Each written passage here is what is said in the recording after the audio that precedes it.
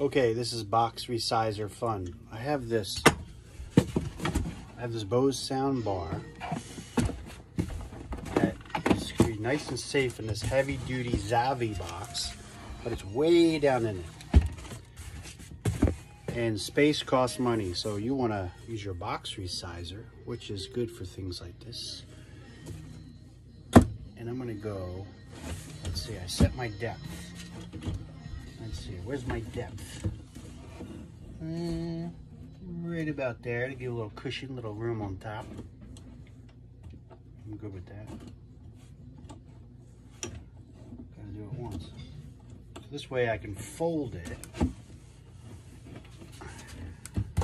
This has got the teeth.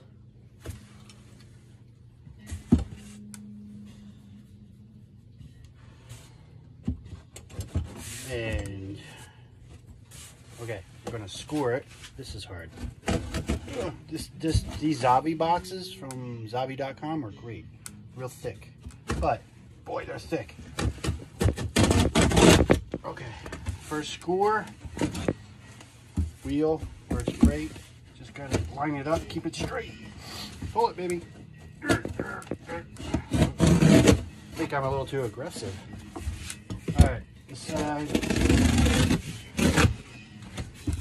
One more side.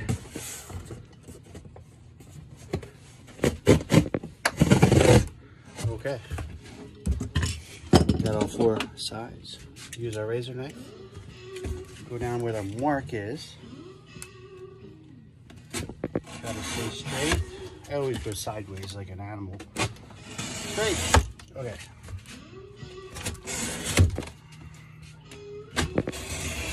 Box resizers are great. Most of the time. Sometimes you just, it doesn't need it. But in this case, this darn Bose thing is going to California, of course, from New Jersey. So it's like, it's probably going to cost me $1,000 to ship this. Just kidding.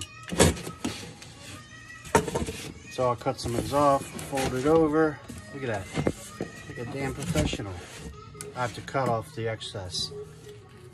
That's box resizing 101. Definitely worth probably like 15 bucks or something.